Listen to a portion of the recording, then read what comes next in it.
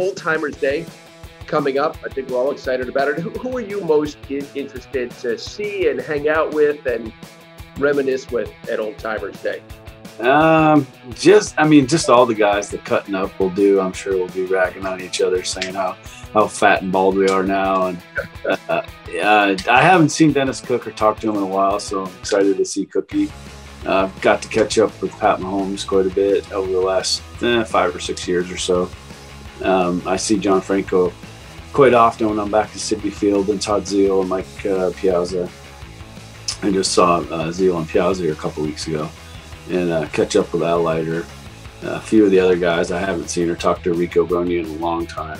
But it'd be kind of cool to see some players and meet some players that I grew up watching. And it's just it's really great to be a Met fan nowadays.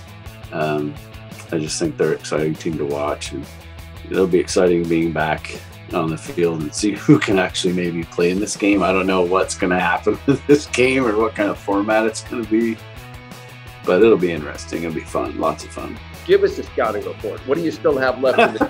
What are the fans going to get to see out at Citi Field? Like I said, I don't know. I've heard it's going to be 2 innings. I heard it's going to be 3 innings. They asked if I can pitch. I said, yeah, I can pitch. I go to the fantasy camp every year and throw down there, 5, 6, 7, 8 innings, whatever they need me to do. Play catch with my son all the time.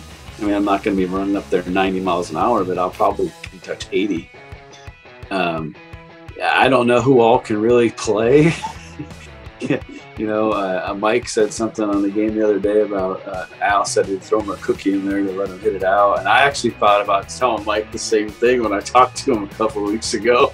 Because, everybody's going to want to see him go deep, right? They're not going to want to see us strike somebody out. I think one thing fans will be interested in, will the necklace be making an appearance? Well, I have a portion of it on still. I wear every day with just a couple elk teeth. So that's always on. But, yeah, that'll be there. I'll probably have to slam the rosin bag down or so for him, too, I guess. I was going to ask you, will the rosin bag be tossed down in a If violent... it's present on the mound, I'll make sure they put one out there. What about predictions? Any predictions for the game? Well, I think Mike always rises to the occasion, so I'm kind of guessing who's going to hit a dinger.